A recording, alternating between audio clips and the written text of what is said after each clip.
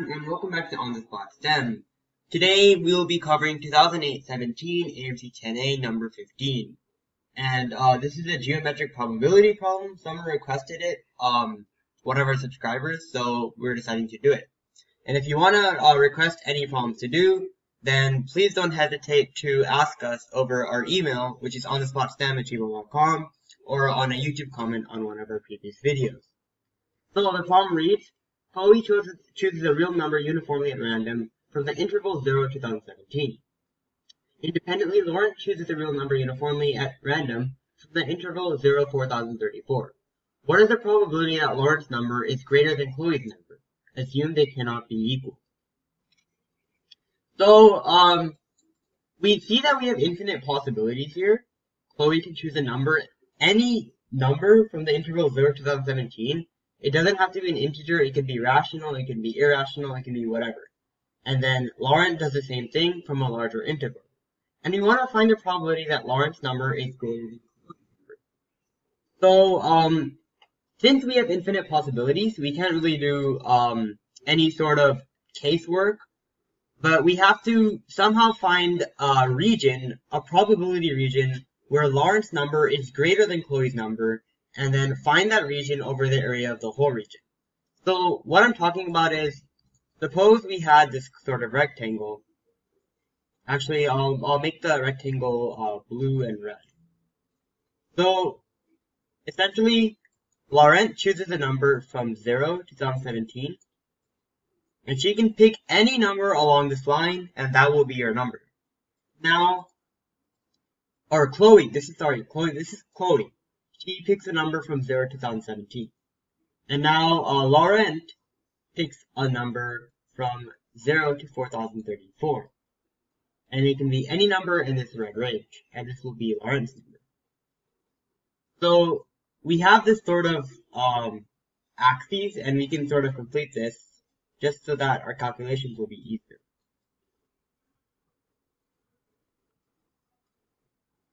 And so, what we see here is that if you pick any point along this sort of grid, if you pick any point here, this part, the x part will be Chloe's number, and the y part will be Laurence's number. So we essentially created an xy coordinate system where we can now do our calculations. Remember, since there are infinite possibilities, we want to find probability regions, not just a count of the number.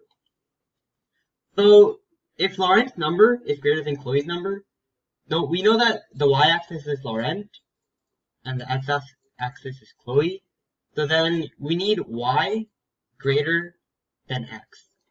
Or, if you know this line, then you'll see that it looks somewhat like this. This is the equation of y equals x. This graph isn't to scale, but this should be about 2017. And y greater than x corresponds to the region over here.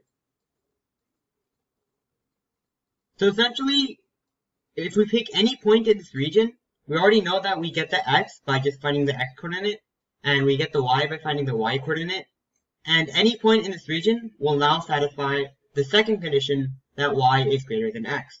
So all we have to do is find the area of the shaded region,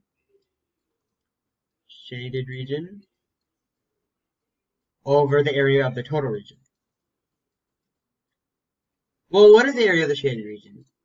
We see that it's just a trapezoid, not a triangle.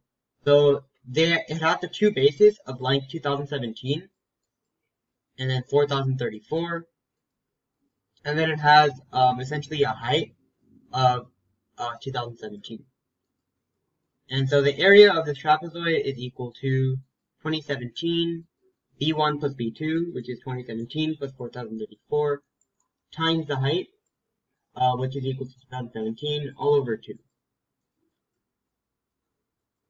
All over 2. And if we repeat for the whole region, we see that the whole region is a rectangle, and so the whole region is simply equal to the area of this rectangle, which is 2017 times 4034. Now, this answer will be our correct answer, so we just have to simplify some things. There's a factor of 2017 in both the numerator and denominator, so we can cancel them out. And if we get that, this is equal to 2017 plus 4034 divided by 4034, 2.